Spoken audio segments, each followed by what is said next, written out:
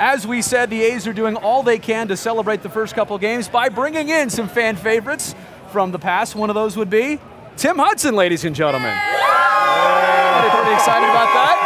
Tim, welcome. Pleasure to have you here on Pregame Live. It's good to be here. So we know that you pitched your second to last big league game, actually here at the Coliseum, against Barry Zito. Yeah. Forget about the score, the lines in that game. Nobody wants to talk about that, but Yeah. what have you been doing since then? And I won't even mention you were pitching for the other team. Yeah, well, then. you know what? It's been a good adjustment for me. In the last few years, I've been, catching up with my kids, coaching my son's baseball team. He just started playing JV baseball, so right now I'm Coach Hudson, trying not to mess these kids up too much. Yeah. Jimmy, I look at you, man, being part of that big three, celebrated so much. When I first started scouting, it was with the Atlanta Braves. It was Smoltz, Maddox, and Glavine. Yeah. How has it been throughout your career being compared to that group of three guys? Well, being from the South and a Braves fan growing up, I understood what kind of weight that comparison held, and just having that comparison with me and Zito and Mulder, I mean, it was pretty impressive just because I know how good those guys were. I just hope that along the way that the three of us could have come somewhere close to what their careers were holding, and I think we've done okay. It was a fun ride here in Oakland.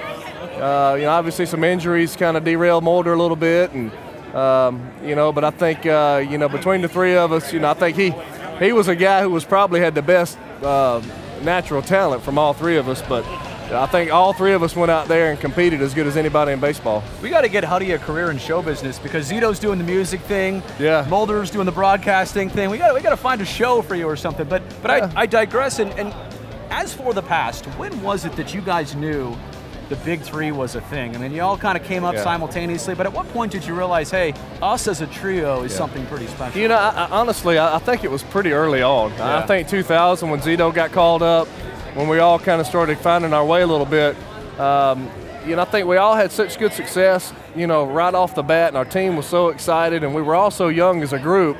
I don't think age really ever played a factor in our believing in ourselves that we could compete and win at this level. So 2000 was the start of it, and then come 2001, I think it was, we knew that we could go out there and compete and beat anybody in baseball. It's funny. I look at the group of you, all three of you were different. And I look at you, you're like a player today that a lot of people are talking about. You were a Friday night starter, but you also hit in the middle of the lineup for your ball club. You look at Ohtani over here. Yeah. What is the challenge for this young man? Well, I mean, you're competing against the best players in the world. Major League Baseball is a tough sport to be successful at on the mound or at the plate. So imagine trying to do both against the best players in the world. It's a pretty tall order. But he obviously has some natural talent, and he has some ability that's, that is some of the best in the world. So it's going to be an adjustment period for him. I think a lot of it is just going to be, 90% of it's going to be mentally. Can he believe that he can go out there and compete and win at this level? He's the Japanese Babe Ruth, guys. He's a DH today. He's a starting pitcher on Sunday. I want to get it back, though, to what you were talking about, injuries and maybe how it affected you guys as a big three. In the current day and age of baseball, I mean, look at the A's alone. A.J. Puck, Andrew Cotton now going to Tommy John surgery. What do you think is going on with that epidemic, so to speak, of arm injuries, and how did you navigate around that? Well, unfortunately, I think a lot of young players nowadays are playing so much baseball at such a young age. In my opinion, I think, when I was growing up, we played other sports. We didn't play baseball year-round, and, I didn't start pitching until I was a junior in high school. So I didn't get, I got kind of a late start, but, a lot of kids, by the time they're 15, 16 years old, they've thrown so much. I think kids are better. They're more polished at a younger age nowadays, but I think the flip side of that is, I think injuries kind of creep up on their careers more early on than they did when I was coming up. Tim, I was a part of that Braves organization where Lee Mazzoni talked about throwing. Well, I'm old-fashioned. My voice doesn't resonate as loud as it used to. You're freshly removed from the game. If you were giving parents some type of advice about protecting their child and their arm, what advice would you give them? Well, I think playing multiple sports, I think giving some kids, a few months off in a row is something that's a good idea. I just don't believe kids should play year-round. I'm a believer in throwing a lot, too, when it's baseball season. But I think your body needs time to recover, needs time to build itself up, playing other sports, playing football, basketball, whatever. and just building those other muscles up in your body, you know, in turn will help your baseball muscles, so to speak. You know, the A's were kind of coming together during your time coming up with this team, and now it feels like that all over again. They've got kind of the 5-year plan to build a team and also get a new stadium here. How do you view what the A's are trying to do, what they're up against, and how tall of a task that is? Well, you know, it has the same kind of feel now as it did when I was a young player coming up, and you know, there's a lot of young talent in that locker room. They have you know, some players to really be excited about. I think there's some players in their minor league system to be really excited about. So, you know, the future's bright.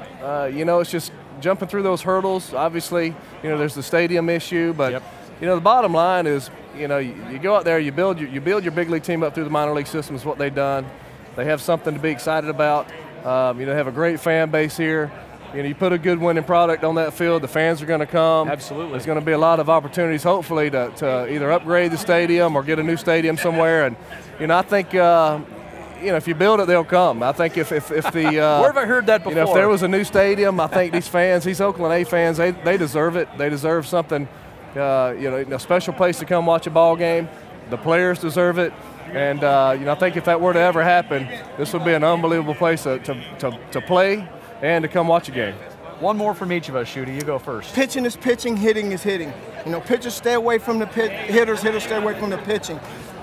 In that group that you were a part of, I don't know, might be wrong, but I thought you were the leader of the group because you were more of the bulldog type guy that worked for everything that he got. The one thing that the A's always have had is that veteran pitcher among that rotation. They lack that this year. What is going to be the toughest challenge for this young group of starting pitchers this year? Well, you know, I just think they're going to have to go out there and believe that they can be the best in baseball. You know, that's the one thing. You have to go out there with confidence.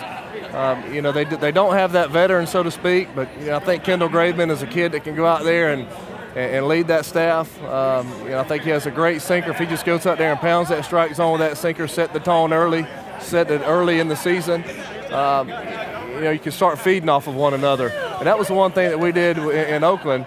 You know, we had myself, Mulder, and Zito, and we just kind of fed off of each other's success. And, you know, it can be contagious. I think that's something that can happen. Howdy, from 99 when you debuted to the end of the career at 2015, all the opening days you went through, what are the players experiencing right now inside the clubhouse? They've played plenty of baseball games. They're very fresh on it. They just went through way too much spring training, but there's still some weird nervous tick right inside that room right now. Yeah, well, you know, obviously there's some, you're anxious. You're anxious to get out there. You've worked hard all off season. You've worked hard all spring training.